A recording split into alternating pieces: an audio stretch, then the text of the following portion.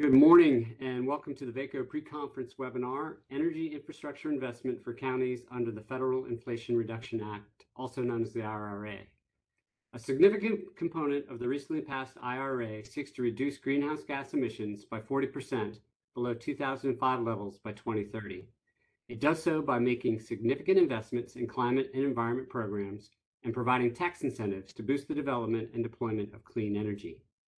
These investments include multiple direct funding opportunities for counties to save money while reducing emissions. Today's webinar will provide VACo members with a summary and explanation of how Virginia counties can take advantage of these investments. Our panel of experts will walk us through the basics of the IRA regarding eligible funding opportunities in regard to the deployment of technology and how federal energy tax credits have been significantly modified and increased so that counties can utilize them to reduce greenhouse gas emissions. And I forgot to introduce myself. I'm Joe Lurch, Director of Local Government Policy, and this is part of our pre-conference webinar. So I'm going to go ahead and introduce our panelists for today. First is Attorney Eric Herlocker, co-founder of Green Herlocker PLC, which provides a broad range of administrative law, business and corporate law, commercial real estate law, employment law, energy law, mergers and acquisitions counsel, regulatory law, and litigation services throughout the Mid-Atlantic, and of course, including Virginia. Our second panelist is CPA and attorney Gregory Bryant, founder and managing partner of the Built Group, which provides clients expertise in understanding the nuances of federal tax and accounting law, including the IRA, which is the topic of today's webinar. And then our final panelist is Larry Cummings. Larry Cummings is a regional comprehensive energy leader for Trane and manages 5 states for them. Larry has been chair of VT's Sustainability Institute and president of VCU's College of Engineering Foundation, as well as being on various boards for industry groups. I will now turn this over to Eric Herlocker to get us started, and I will put up the slides. Great. Well, thank you, Joe, and appreciate the opportunity to be in front of the folks at VACo and talk about some really important legislation that was just passed over the summer. And so, Joe, if you can maybe go to that first overview slide, the next slide there. So what we're going to try to talk about today and kind of keep this at a relatively high level. There's a lot of, this was a 750 some page bill that got passed, but to really kind of focus on the high level issues and particularly the issues that will touch local governments and the counties here in Virginia and elsewhere. So in looking at the panel and our presentation today, what we're going to talk about is kind of quick as to where we were prior to the passage of the Inflation Reduction Act, and then talk a little bit about how prior to the IRA, tax-exempt organizations participated in clean energy projects, and this, there have been a number of localities and schools and so forth in Virginia that have already been participating, and so we're going to kind of touch a little bit about where we were, and then talk about the IRA and really kind of talk about what it does generally, and then specifically what it does for tax-exempt organizations like local governments, and also kind of pick up a couple of things of what it doesn't do. So it is not, in terms of the local government aspect, it doesn't solve all the problems, but it has made some significant strides. And then kind of finish up with, what really hasn't changed, between where we were in the summer and where we are coming out, here at the end of 2022. And there's a lot of activity that'll be going on next. In terms of regulations and so forth. So to kind of jump in, the next slide, please. We can talk about just a quick summary and kind of get in the time machine all the way back to July of 2022, and thinking about where the clean energy markets were at that time prior to Joe Manchin and others kind of coming around and the IRA getting passed in August. So when we came in the summer, it looked like heading into the end of the year for the investment tax credit program, it was a declining credit program. It had been 30%, it had dropped down to 26%, and it was heading down to 22%. And a lot of that depended on when your project commenced construction. So maybe jump back to, there you go, that slide. And then this whole idea of commence construction, has been a little bit of gymnastics in terms of what it means from an IRS and Treasury standpoint to have commenced construction. But it was very important because when you commence construction really triggered whether you were in the 30% credit bracket, the 26% bracket, or were you heading down to the 22% investment tax credit bracket. And there were really two main tests that Treasury looks at. One is a physical work test. Have you done commenced significant physical work, and are you continuing that work, or have you spent at least 5% of the total project cost, and that is kind of has been spent. It's not in the form of refundable deposits or things like that. So there were a lot of activity and structuring and complexity to try to get back into a 30% or a 26% market when we were in the summer. There were also limited technologies that were available for the credit. So unlike what we'll see in a few minutes when we talk about the IRA and the changes to both the production tax credit and the investment tax credit, for the investment tax credits, there were certain limitations on combined heat and power. It was a 10% credit before the IRA. Energy storage could not achieve a credit unless it was kind of co-structured or co-integrated with a solar or wind project, and things like interconnection costs for certain projects. All of these were not eligible for any tax credit program. There were also restrictions on the production tax credit programs, and in the summer of 2022, really the only PTC that was really available and utilized was the wind credit. That was also a declining credit.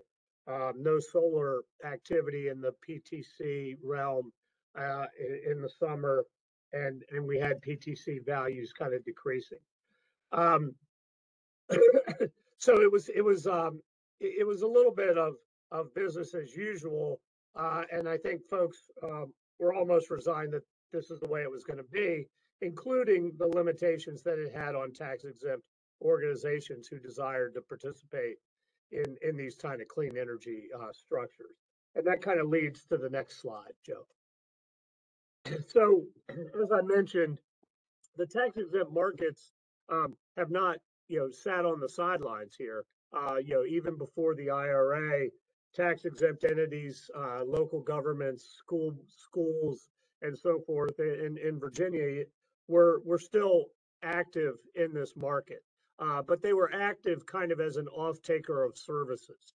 So they, since they could not utilize the credit directly at the time, they had to rely on the private market and structures that allowed the private market entities to get the advantages of the tax credit programs.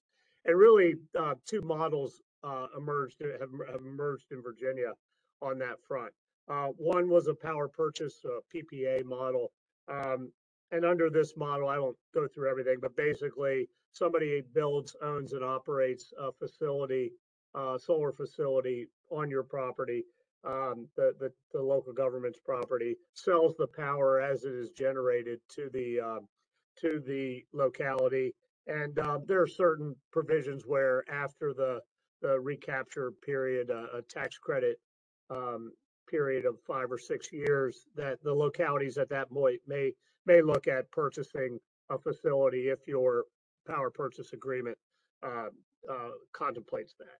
So that was one structure. The other structure that we saw were kind of service agreements, which were a little bit of hybrids between the PPAs and kind of a standard lease, where localities would pay a fixed monthly service fee, and in exchange for that, they would have somebody own, operate, and provide them clean energy services, and that would include the energy that was created or generated by a solar facility, a wind facility, were the two, and frankly in Virginia it was really had just been solar.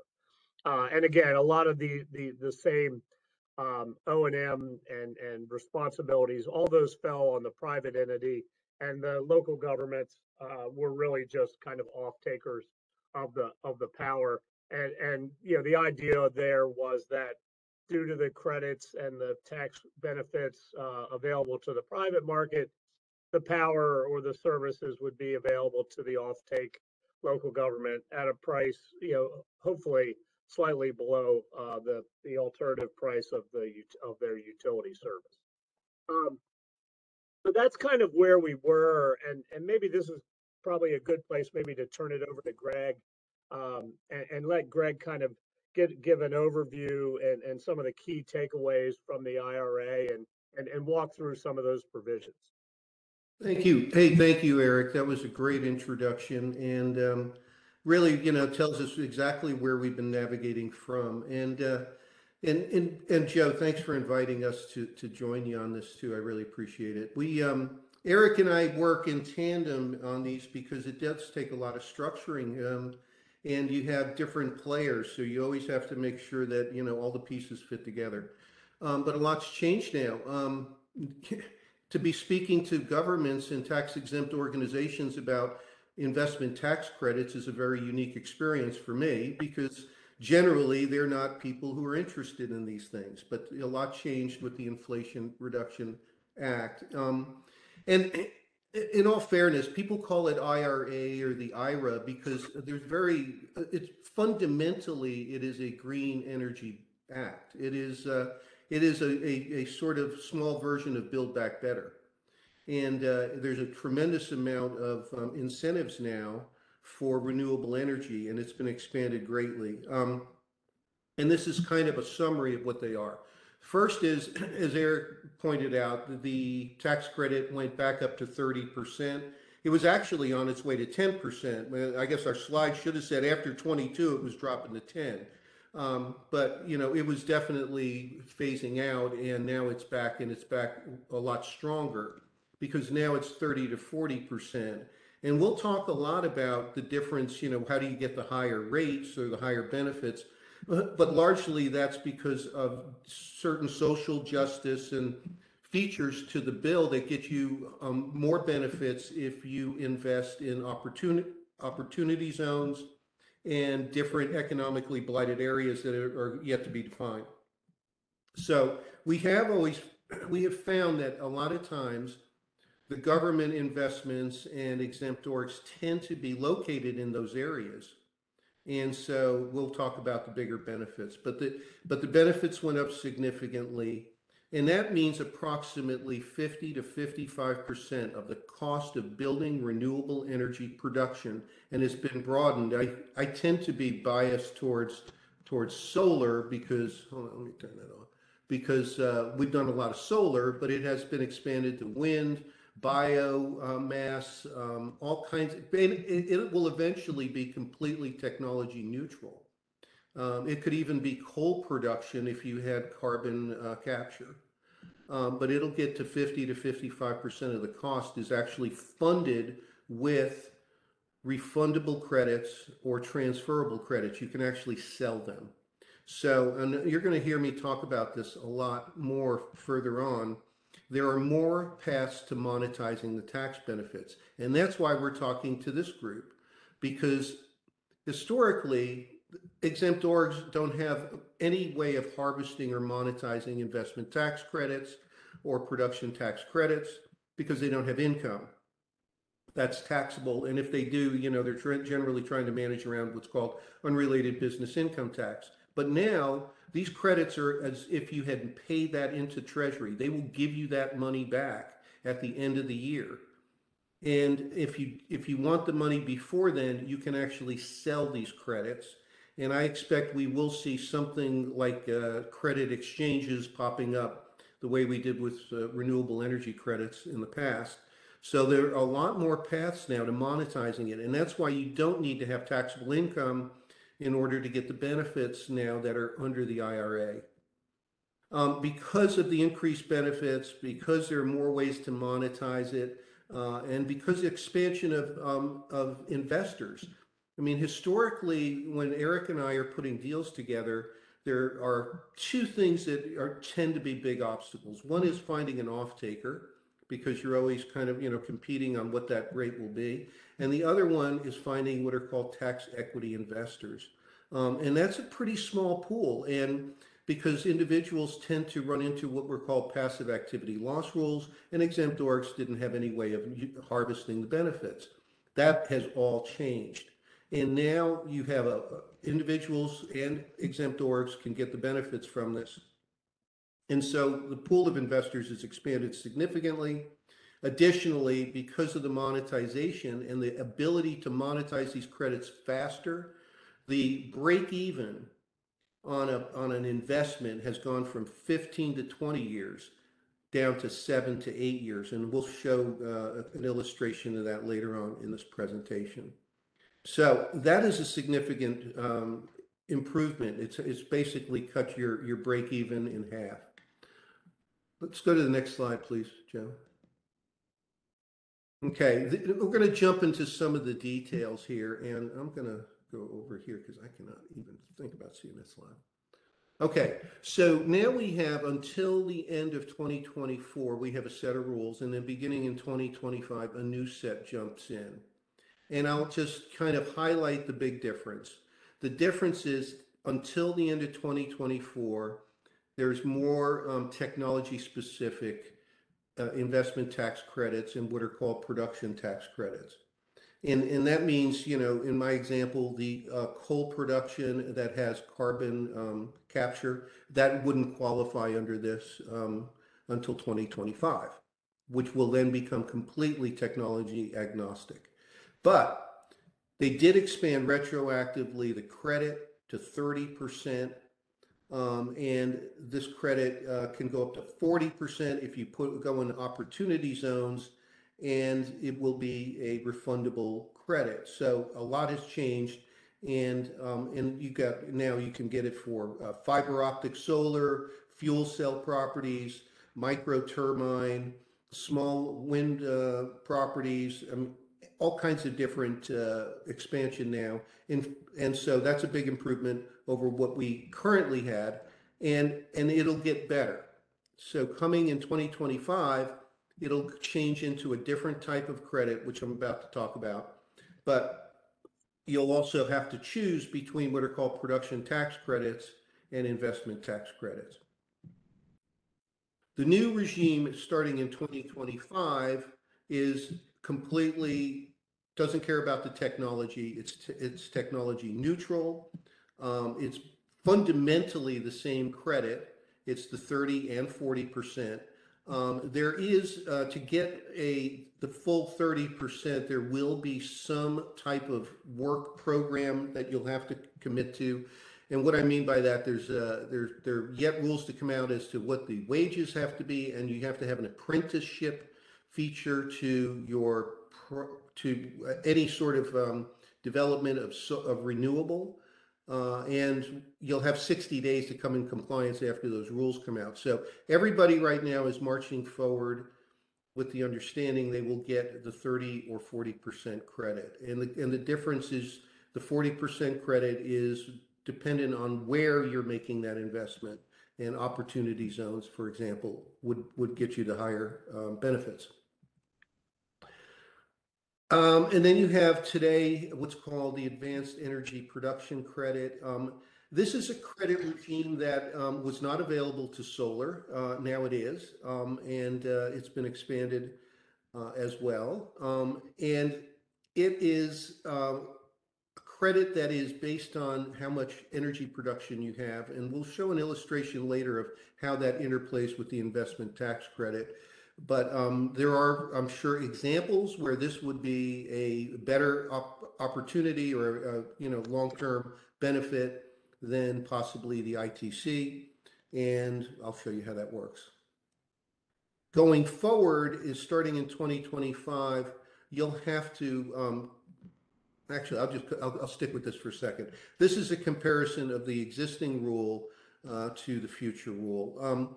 And really, they're very, very similar, except that going forward, again, it will become technology agnostic, and you can just take the credit, and it goes up a little bit. Today, it's 2.6 cents a kilowatt hour. It'll go up to 2.75 or something like that. And there's a range depending. Now there's a range depending on what type of renewable you're doing. In the future, there won't be a range. So, and we'll do an illustration of that. And then here are some of the other credits that are out there that are really around community investment and social justice. And there are rules yet to be defined. They tend to be working off of certain budget caps, like the new markets credits were.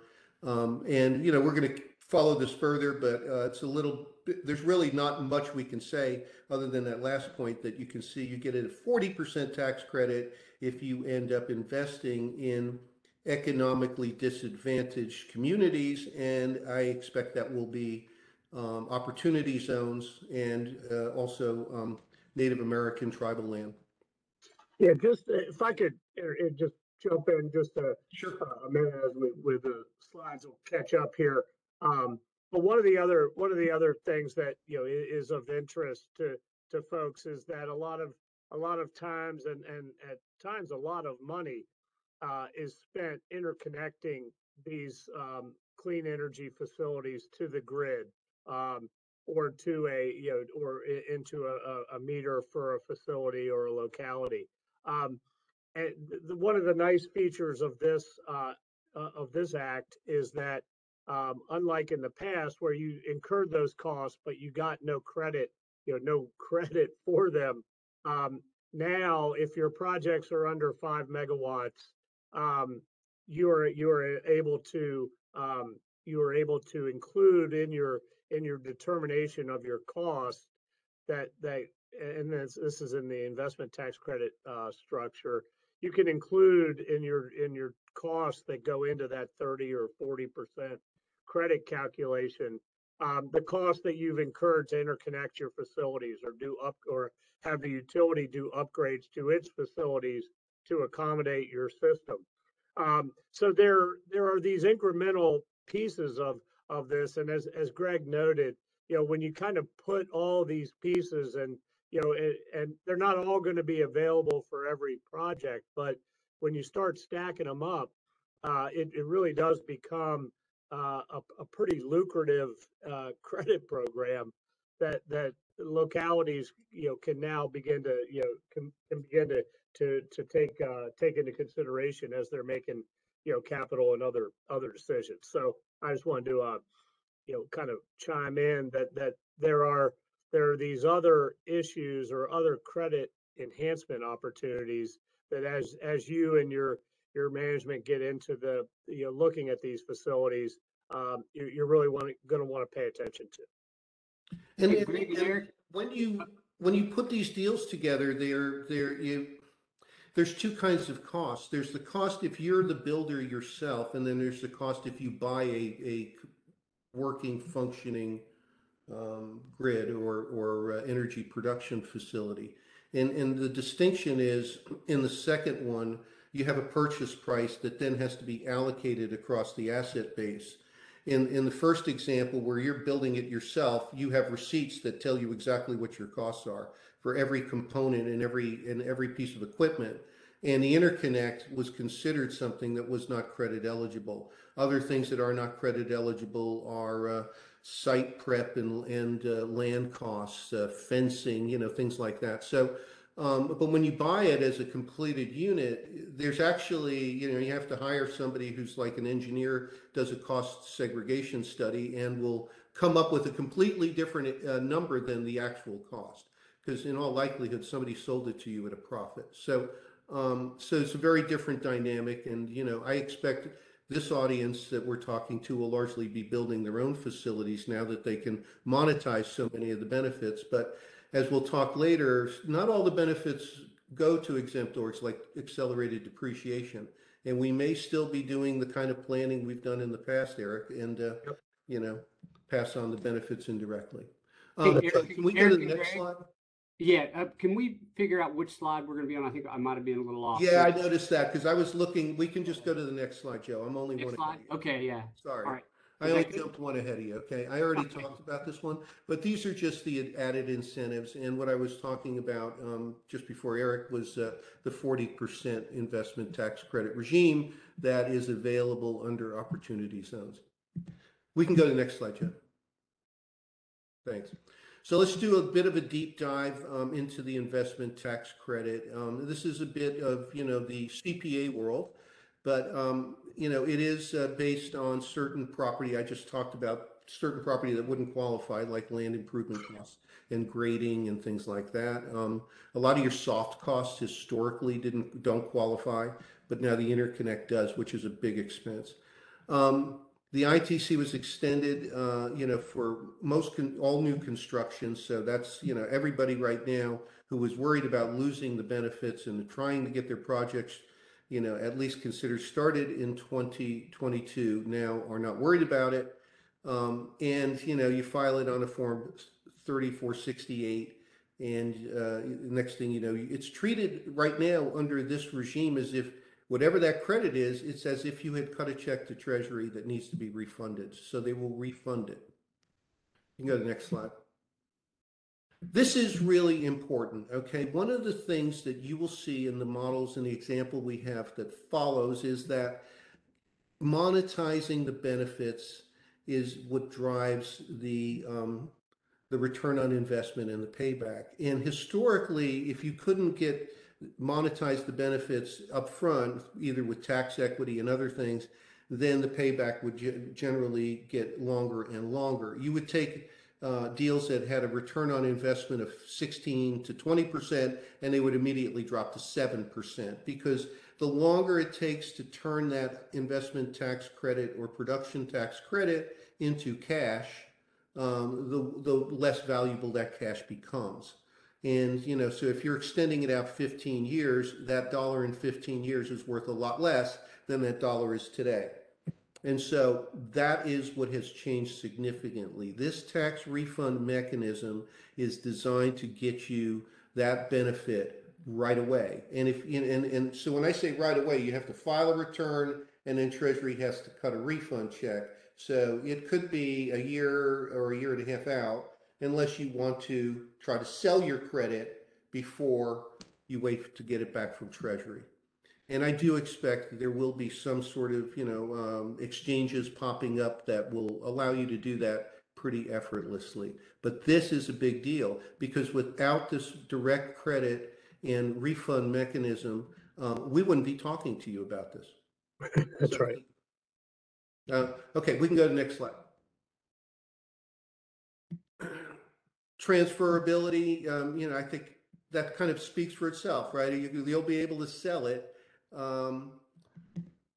but it is something that we're going to have to probably work into the structuring, and we'll use like a third party because, again, exemptors don't get to sell their credits. You have to wait for the refund mechanism as an exemptor. But it must be a sale for cash and so on. So I'm waiting for the regs to come out that'll actually give us a lot more clarity as to how this is going to work.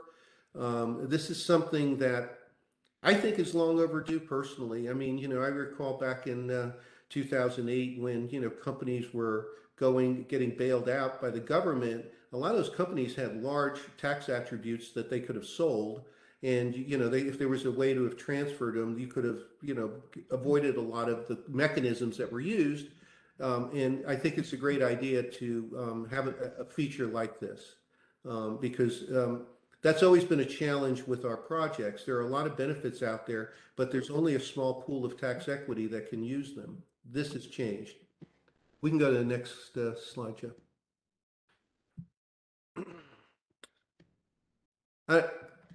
I don't know, Eric, you almost want to speak to this one more than I do, I Sure. think, but Yeah, no, that's fine. I'll kind of jump in here.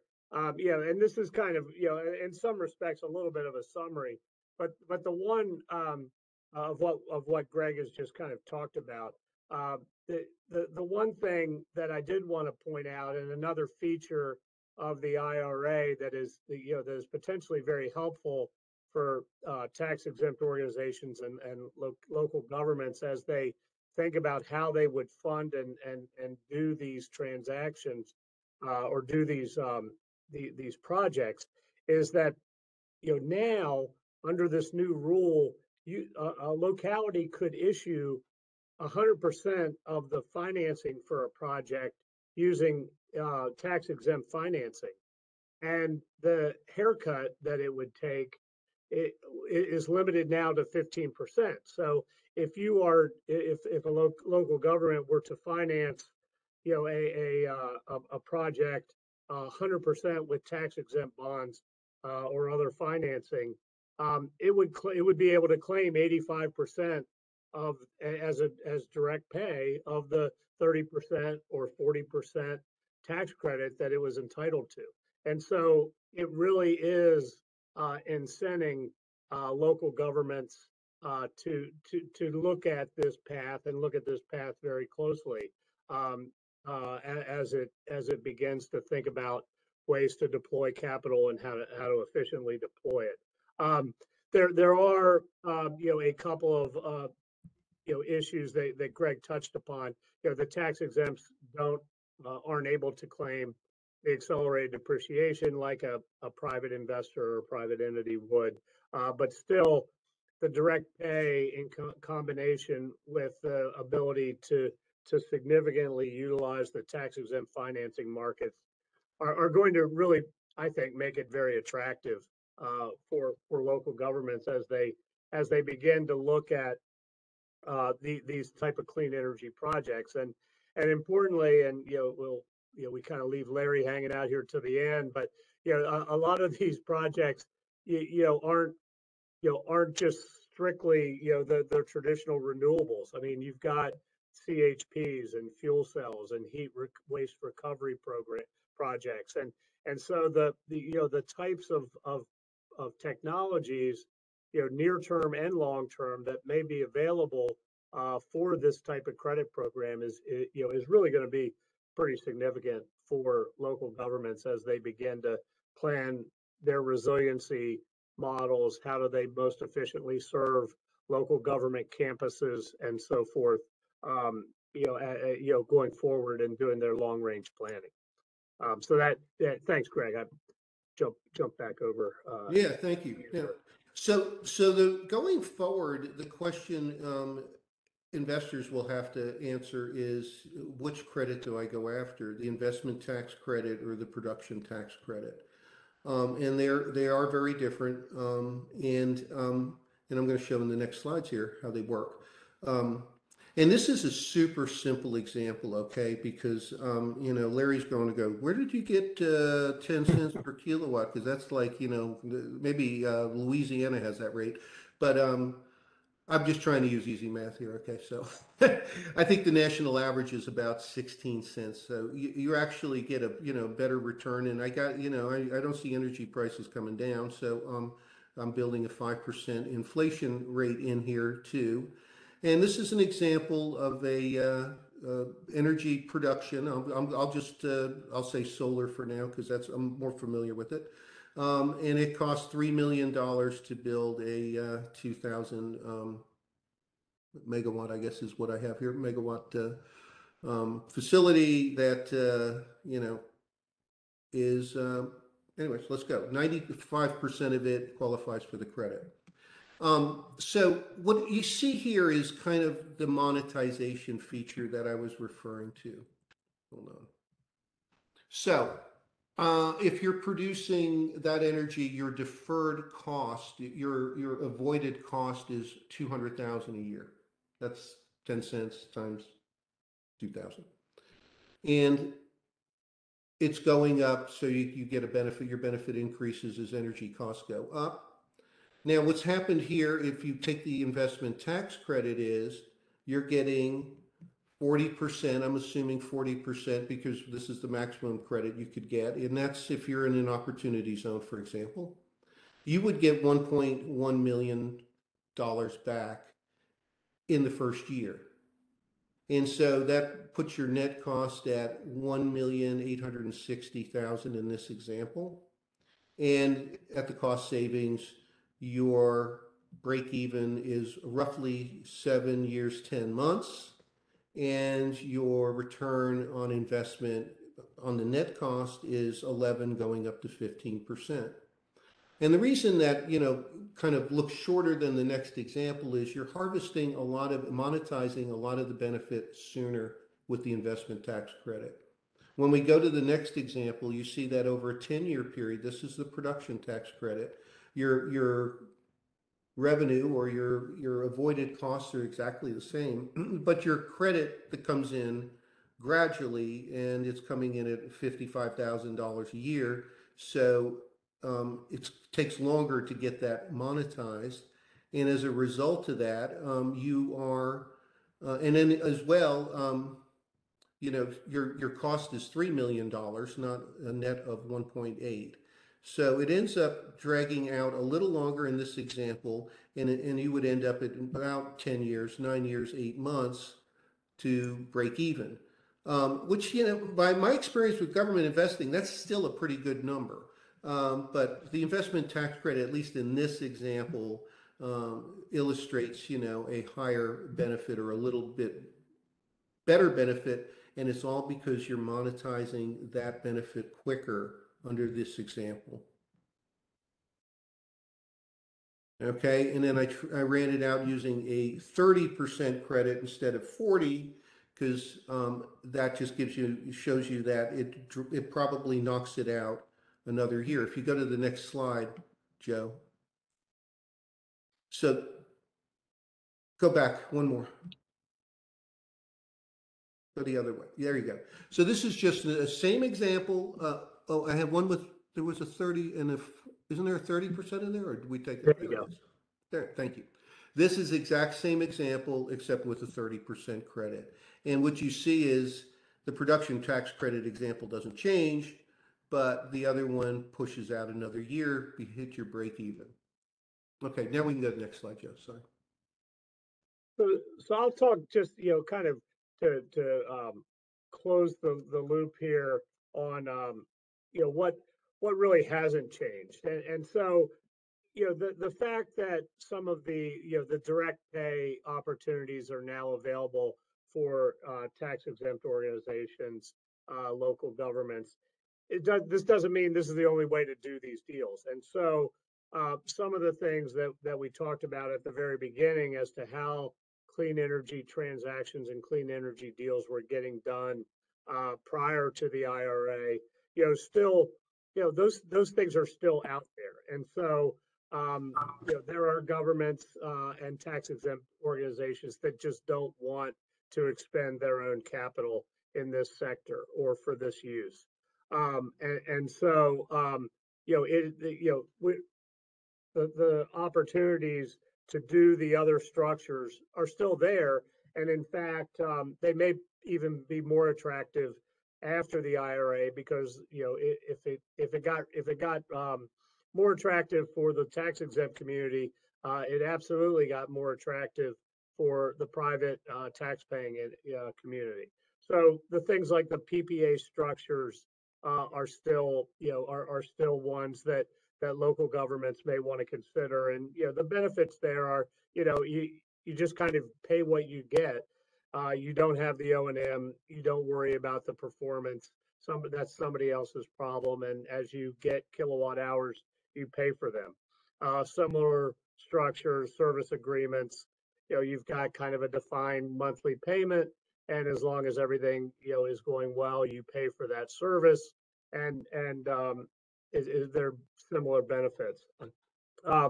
So I just wanted to kind of not give leave with an idea that after the IRA, all those other types of transactions aren't available. They still are. And really what the IRA does is expanded the ways in which local governments and other tax exempt organizations might be able to participate. And I think Greg can maybe touch briefly on what's next, and the what's next I think is going to be a lot of guidance documentation and answering, notwithstanding the fact that it was 750 pages of legislation, there was a lot that wasn't said and a lot of nuance to things that needs to be, that needs to get fleshed out, and that will, get fleshed out here over the next year, I expect. But Greg, maybe pick up with where the Treasury is on legislation, on regulations and guidance documentation, and what we might expect there. Right now, they've sent out they've sent out a request for comments. We might see draft regulations on wages and internships this summer. November 12th is the last day for the Commissioner Reddick. They're going through a lot of transition right now. Part of the IRA is to fund 87,000 new agents. And they're going to be onboarding a lot of new people. So it's hard to put a timeline on it because I'm not sure how they're going to deploy those 87,000. But this is obviously a priority, and the industry at least is running forward with the expectation that we will be able to harvest the credits as we understand it, and when the guidance comes out, we can fix it as we go. But yeah, so there's a lot of turmoil right now. Of course, the election could change a lot of this too. There's, if there's a turnover of parties in the House and or Senate, it could change a lot of how this act gets implemented. Great. So yeah, I think at the end of here, Greg and I provide our contact information, and certainly, there are probably many more questions that you have than we've answered. But feel free to, to reach out from a tax and structuring standpoint if you have questions to either of us. And like Greg said, we work pretty closely together, and we'll get back efficiently with folks. And I think now, it really makes sense to kind of take the tax and structure and theories and talk about, have Larry kind of give us, what's really happening here, because none of these machines make tax credits. What they really do is produce energy and transmit and distribute energy. And that's, at the end of the day, that's what, y'all are looking for. And ways to, support your systems and make your systems more resilient and so forth. So Larry, maybe you can give the actual information that folks are paying to see here. Yeah, thank you, Eric. Thanks, Greg. Appreciate it. Welcome all the VACo members. So you've heard from some experts around many of the technical aspects of the IRA. I'm going to talk about the sexy stuff. Trane is the largest provider of energy-related projects within the public sector in the region that I manage, which is Virginia, Tennessee, West Virginia, North and South Carolina. And our clients utilize performance contracting and turnkey to do many of these projects. So just give you a sense of some context here. Over half of Virginia K through 12 schools have used performance contracting to address their deferred maintenance. So PC, for those that may not be familiar with it, is a process that identifies energy savings via an energy audit to create a scope of work that pays for itself. So we usually see lighting projects, building envelope, various HVAC infrastructure. And just another point of reference for you. We perform projects for the majority of state agencies in Virginia. And these are departments that either you're familiar with or that your departments are working with. So for example, we've done projects at State Police, Department of General Services, the Monroe Building in downtown Richmond. We did a PC project there, the DMV headquarters on Broad Street, the Virginia Retirement System. We just finished changing out 10,000 highway lights for VDOT, all to LED. We've touched all the mental health campuses across the Commonwealth, done work for corrections and for the Department of Forensics. So your peers, these other public bodies, are using these as tools. So what I like to do is kind of share, if we take what the IRA allows you to do, I want to share some project examples that that might be in your capital plan, or they may be something that you're thinking about. So I just want to provide some examples that other public sectors are using. So solar and PV is very common. My guess is that you've looked at it, you've done it, and or your school system has. So we did a large PV project for the Virginia Department of General Services on their buildings and for the 14th Street parking deck. We're currently working with the City of Roanoke Schools on their PV project. Also, another very common project is solar hot water. So we've done a large installation for Knox County government in Tennessee. And it has, solar hot water has good applications for large 24/7 populations, such as your prisons or hospitals or universities. Another example that I want to share with you, this is becoming a little bit more common, is geothermal. So we did a large Navy-based project for Oceana. They had a lot of outdoor rooftop units that were prematurely decaying and basically falling apart a lot quicker because of the salty conditions down in Tidewater, Virginia. So with them, we created a project that drilled 210 geothermal wells, basically bringing all their exterior HVA infrastructure inside to protect it. We did a similar project at Dam Neck Naval Base next door, where we tapped into the 6-foot effluent pipe that the Hampton Roads Sanitation Department had going across the campus. So we did a heat sink, tapped into that, and then supplemented that heat sink with 64 other wells that we drilled. That project received the Presidential Award for the Best Energy Project in the military that year, and both the Navy and Training were invited to the White House for recognition. Another approach was a biomass boiler. So partnering with the Virginia Department of Behavioral Health, we successfully designed a biomass boiler planned for Piedmont Geriatric. So they had an older boiler there that was using sawdust. So we complemented it and supplemented it by putting in a boiler that could use switchgrass or sawdust. And so we also helped the Piedmont Geriatric staff to identify and contract with local farmers to supply switchgrass. So very creative. I'm going to provide 4 examples of this next technology for you because they use different fuel sources. And that is cogeneration. And I think the guys talked about this a little bit earlier. So we've designed and we'll be installing a combined heat and power project for Radford University in 2023, utilizing natural gas line that is near their campus. They will have the ability to produce all of their own power needs. In essence, they can go completely off the grid.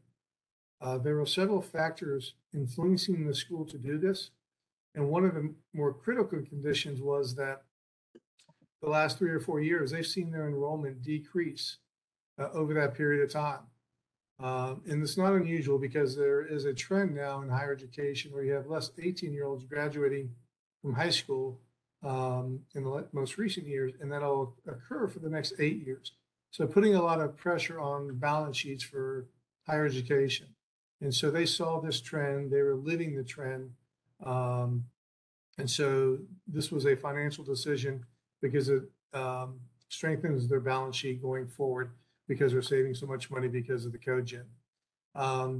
Another creative project we did, we did was Bud Inlet wastewater treatment facility in Washington, the state of Washington. Basically, we leveraged the methane in their digester as the fuel source to power their combined heat and power plant. A third example is a large one out in Misawa Air Base in Japan, where we are building a 6.5 megawatt combined heat and power plant with a 7.5 megawatt PV project and microgrid. So you can see how you can interrelate and connect all these different renewable infrastructure. And the last example is one of your peers down in Georgia, Clayton County, Georgia, used methane from their landfill to power their combined heat and power. So those are some really good examples. And another one, we've done a PV with battery storage at 5 different installations for the U.S. Forest Service. And then something that was a trend went away and maybe coming back is large scale ice storage for your chiller plants. And we've just done a huge project for the University of Arizona, if that's something you'd like to learn about. And just lastly, I'll just comment on um, we're having more and more conversations with universities and large building owners around chiller plants, boiler plants, and as I mentioned, cogen earlier. So on chiller plants, we built and manage all of Virginia Tech's 17 chiller plants. And so they have found that to be much more effective doing that versus a dedicated building cooling system. And so we're having more and more of those discussions. So I thought it'd be appropriate to kind of share these examples. So as you're thinking through the IRA and how it could apply to you, these are the types of projects that you could benefit from. And they would be good outside of the IRA, but with the IRA, they become wonderful projects that pay for themselves much quicker. And so if you're looking at the amount of deferred maintenance you have, or if you're looking to redesign some of your systems, now may be a good time to do it. So Joe, I'll turn it back over to you or Eric, whoever wants to take it from here. Yeah, no, I thank you, Larry. And one of the things, Larry, we're going to do is we're going to have your contact information on the YouTube webinar page, and along with the slides that everybody saw. One of the things that I wanted to comment on is I can think of two groups that we're going to want to share this webinar with. One is the Virginia Energy Purchasing Governmental Association, and that's the group within the Dominion Service Territory that consists of finance officers and energy managers for a lot of our members. And I think they'd be really interested in these opportunities, as well as the Virginia Government Finance Officers Association, because I think they'll be really interested in the financing piece and the tax piece. One of the things that I found interesting, and hopefully have a few minutes, was, and I'll take the example of biomass, which now seems to be opened up here under the IRA, and the example you gave, Larry. And a question for Eric. I was at a presentation recently where Virginia Secretary of Forest and Ag, Matt Lohr, was talking about the Virginia Clean Energy Act, VCEA. And one of the things that it doesn't account for is biomass as a source of, reducing greenhouse gas emissions. And so I'm starting to wonder, with that example, do you see things that Virginia passed under VCEA that may need to be amended to align with the IRA to help position Virginia better, including Virginia's local governments? Yeah, that's a great question. And Joe, as we were kind of talking, particularly as Larry was talking at the end, I was kind of going through my mind. The other thing, for Virginia localities is, what's still a relatively recent VCEA that is incenting and promoting a relatively rapid move to renewable and non-carbon emitting technologies. So I think the answer is yes. I think what's going to be interesting in this session, particularly, given the Governor Youngkin's energy plan that was announced, is kind of looking at initially what bills get put in from the administration to affect what the governor has laid out in the energy plan, and then looking at those bills and deciding where do we need to kind of piggyback or add address things that kind of mesh the tax credit program and the VCEA programs. Because one of the things that Virginia's got to think about is that people are going to, throughout the country, are going to utilize the IRA and the tax benefits that come from it. If Virginia doesn't do its full share, Virginians still get to pay for the guys in Arizona and Illinois and Texas that are utilizing it, if we're not. So I think to your point, we will want to look at the bills that get introduced and look at ways to kind of line up the incentives in the IRA that came 2 years after the VCEA and make sure that Virginia's getting its good bang for its buck here. That's great. I got one other question, and then maybe we'll wrap it up for final comments from the three of you. Greg, it was really interesting, and I think Eric pointed out too, that under 5 megawatts, how that's changing the game plan, because this is going to be a lot of these projects maybe for county governments, and the now being able to do the interconnection costs. You mentioned the I guess the IRA rules. Will there be an opportunity to look at draft rules and provide comments so that local governments looking at them could say, hey, could we tweak it this way to be more seamless? Yes, there's an opportunity now and I can share it with the group, what the IRS asked for comments and about the labor features to the credit. But they generally will come out with proposed regulations, and there is usually a period of 6 months for the public to comment, for groups like yours to comment, and then they listen to those. You'll usually see them, they'll consider all those comments actually. Yeah, and I have to imagine too that the National Association of Counties, NACO, is on top of this and will be probably giving our members notice as well.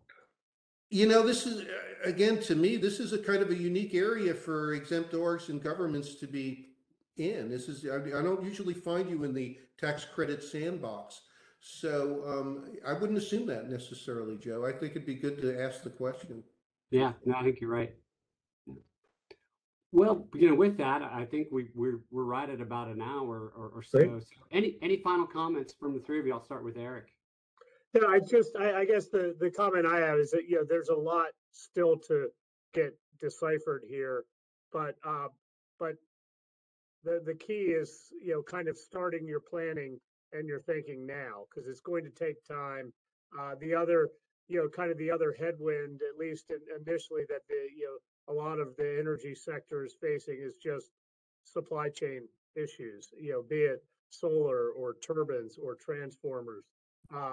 There is a lot of demand now, and so the one thing that the private industry needs to do and the tax exempt industry needs to do is start making plans and start making kind of firm commitments on those plans, because it's going to take some time.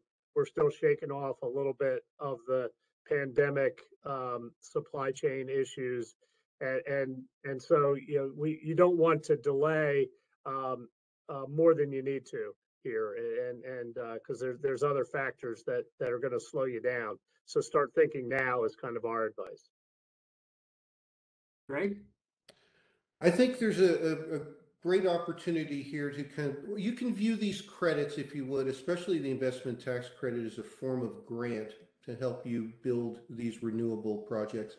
Eric and I have seen, a lot of interest in renewables by schools and hospitals and, a lot of exempt orgs, but they just didn't know how to finance it and how to put deals together. Now the opportunities and the horizon's gotten a lot wider, and I think, we can put more deals together. This is what we do. I think we've gotten more opportunities now, and more investors are coming to the table. Great, thanks. Larry, wrap us up. Yeah, and I'll just kind of piggyback on Eric's thoughts that there is a short time frame, if you will, relatively speaking. And so designing and pricing these out and getting a feel for that's where we can help the VACo members, if you will. And I'll also say that Train and our partners are willing to do concession agreements whereby we will own the asset. So we're willing to look at those creative relationships or opportunities as well. So look forward to talking to the various public bodies and seeing how we can help. Great. Well, I want to thank very much the three of you for today. This was there's a lot here, and what's great is we have the slides and we've got your contact information. So I expect you'll be hearing from some of our members. So once again, thank you, and we will end the recording now. Great. Thanks, Joe. Thank you, Joe. Bye, Larry. Thanks, Joe. Thanks, everyone. Thanks, guys.